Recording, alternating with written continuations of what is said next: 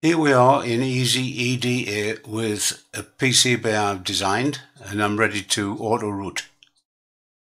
So I go to route, auto root. Now it's checking to see if there's a local router, and it's unavailable. This is despite a number of times I've tried to install the local router and failed. You've got to make adjustments in your web browser. Mine's Firefox, which I've done, and it still doesn't work. So we're going to go with cloud-based, and this is what happens. Run. Now it says it's running, sitting at 0%. Now it's saying now, due to the limitation of router server resources, multiple routers are executing concurrently are not supported. Please try again later or do it manually. And a smiley face. Well, my face is not smiling. It's frowning. Putting a smiley face on there does nothing for my demeanor. So I can now not auto root until this router comes back online. I've got to do this all manually unless I can get the local auto router working. Here is a different board which I have not yet tried to root. So this is what happens if you try to do an auto root. Root auto root. Now it's telling me here that a local router is not unavailable. Install local router. Okay, alright. Right, we'll access that. And root tracks. We've got root tracks, local auto router. Right, we'll go with that. Local auto router is cloud server. Many users using cloud server, the cloud auto router will fail. Only supported 64-bit systems. Download the local auto router server. Right. Well, I'm using Windows x64, so I have in fact downloaded that. I've downloaded that one. You click on it, and it's in here Easy EDA router Windows and save it. Well, I've already done that. And there it is in my downloads. It's all that 64 v0.8.11 zip. Now then, I've unzipped it by just simply double clicking on that, and it's unzipped it to a folder here. Double click it, and it's empty, and that is because I have transferred it. C, program files, Easy EDA. I've transferred it to here, and there it is. And then there's a file here, how to run. Now for mine, which is Firefox, we need to go to Firefox and issue about:config into the address bar, search and double click options as below, and these two, whatever they are, settings need to be changed to the option true.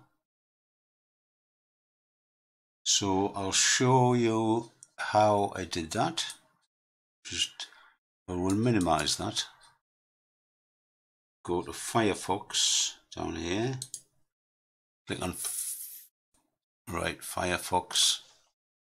Then in the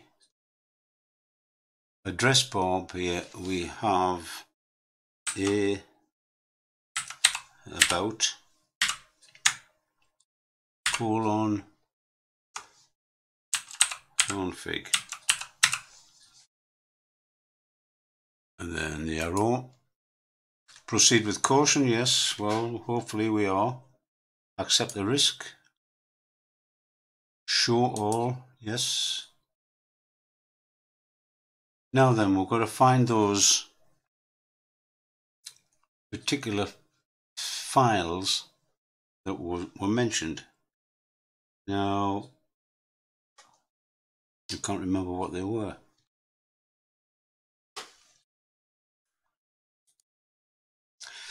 But fortunately, I took a screenshot of them, and that's one of them there. Network.websocket.allow insecure from blah blah HTTPS.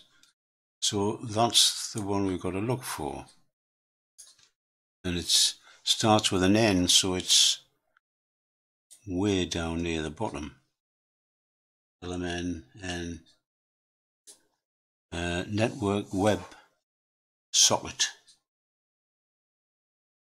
Right. We still in the network P.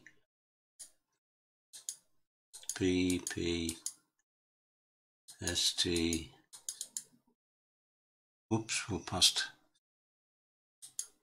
network WebSocket. Allow insecure from, there we are. Now that was false, and I've changed it to true with this thing here. So that's that one. And there is another one there, and this one's security.mixed underscore content block. Right. Security mixed content. So it's even further down. Security.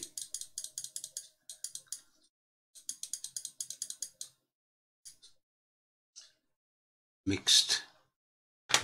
Back a bit.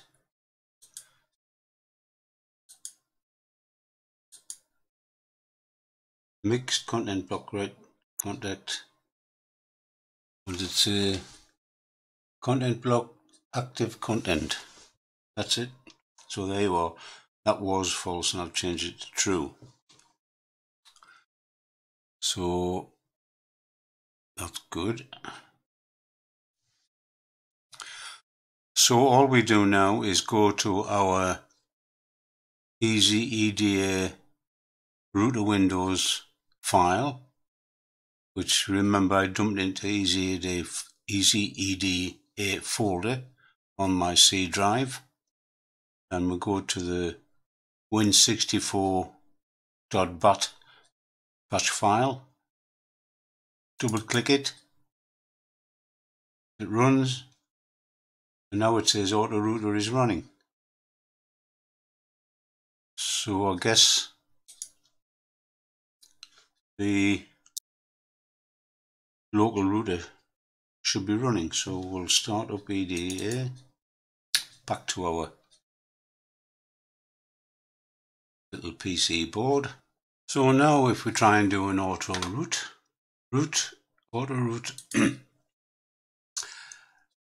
we see now we've got the local is available. And I'm just going to root onto the bottom layer, so we'll get rid of the top layer. Make sure it's not skipping any nets. And we'll do a run. Auto router running. Attempted 55, no failures. And lo and behold, it's done it. How good is that? Excellent.